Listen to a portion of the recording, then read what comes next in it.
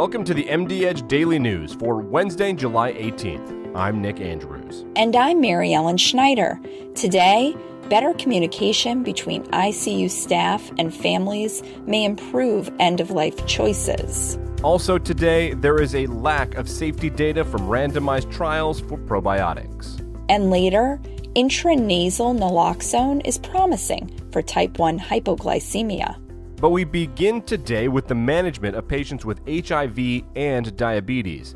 Now that HIV-positive patients are living almost as long as everyone else, physicians need to factor aging and, in many cases, diabetes into their strategy. This is according to Dr. Todd Brown, an endocrinologist at Johns Hopkins Hospital. It's not just a matter of subbing in an alternate drug here or there, he says. Patients with both HIV and diabetes require significant adjustments to diagnosis and treatment. MD Edge reporter Randy Dotinga spoke with Dr. Brown at the annual scientific sessions of the American Diabetes Association. For hyperlipidemia, this is really important. There's a lot of statins that interact with HIV medications. So this is something that HIV practitioners need to know about, in that the statins that we use, typically the high-potency statins, atorvastatin and rosuvastatin, have important interactions with HIV medications, particularly protease inhibitors, such that you're limited in the doses that you can give, 20 milligrams max for atorvastatin, 10 milligrams for rosuvastatin. And instead of going up to the highest dose, as the AHA-ACC guidelines would suggest, and titrate down if there are problems, I tend to titrate up, just because the interactions are unpredictable, whether or not you're going to get someone's going to have a lot of excess drug on board because of the drug-drug interactions that you see. That was Dr. Todd Brown of Johns Hopkins Hospital talking statins for HIV-positive patients with diabetes. You can see the full interview by clicking the link in the podcast description.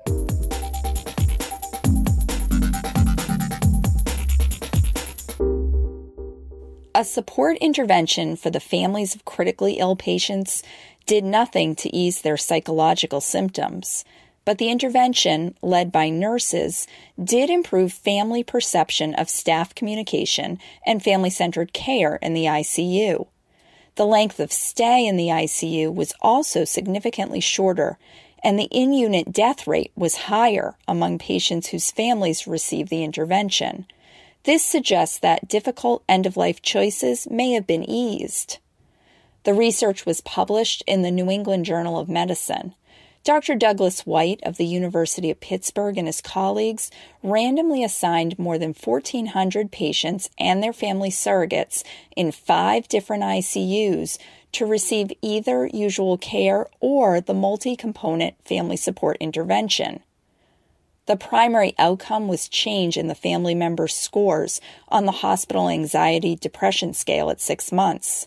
Secondary outcomes included scores for post-traumatic stress and quality of communication. In the intervention groups, nurses met with families daily and also arranged regular meetings with ICU clinicians.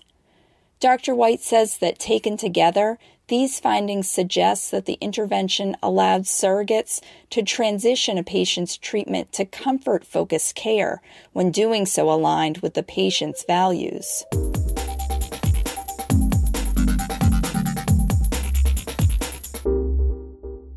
Adverse event data are often lacking or inadequate in clinical trials of probiotics and prebiotics.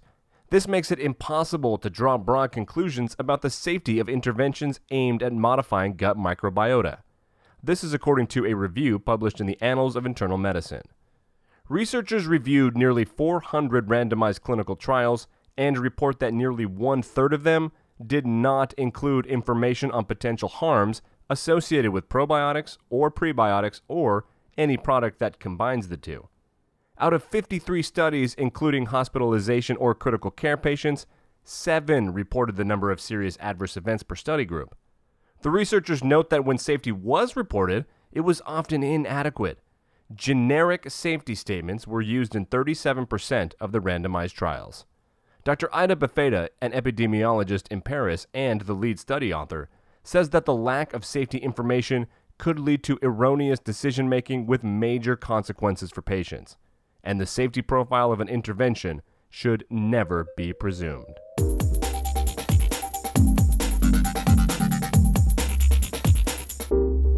Finally today, intranasal naloxone might be just the thing to prevent hypoglycemia-associated autonomic failure. This is according to research presented at the annual scientific sessions of the American Diabetes Association. Hypoglycemia-associated autonomic failure, HAAF for short, has been a clinical problem for a very long time, says Dr. Sandra Alexic of Albert Einstein College of Medicine in New York. She often sees a scenario where a patient is in her clinic with no symptoms, but has a blood sugar of 50 milligrams per deciliter. Endogenous opioids are partly to blame for HAAF because hypoglycemia induces the release of beta endorphin, which then inhibits production of epinephrine. Researchers from Einstein have previously reported that in small studies, morphine blunts the response to induced hypoglycemia, and IV naloxone prevents HAAF. But IV naloxone isn't practical for outpatients, so they wanted to try intranasal naloxone to see if they could achieve similar results. They used hypoglycemic hyperinsulinemic clamps to drop blood glucose levels to 54 milligrams per deciliter for 2 hours twice on one day in 7 healthy participants. Then the researchers gave the participants hourly sprays of either intranasal saline or intranasal naloxone. Overall, there was no difference in peak epinephrine levels between the first hypoglycemic episode on day 1 and the third episode on day 2 in subjects who received naloxone, but the third episode placed placebo patients into HAAF. Dr. Alexic says that acute self-administration of intranasal naloxone could be an effective real-world approach in type 1 diabetes. And that concludes the Wednesday edition of the MD Edge Daily News. You can find links to these stories in the podcast description. For MD Edge, I'm Mary Ellen Schneider. And I'm Nick Andrews. The MD Edge Psychcast is all new today with Dr. Leslie Citrome addressing tardive dyskinesia. The Psychcast is released every Wednesday. You can subscribe to the Psychcast, the Daily News, and all of our podcasts wherever podcasts are found.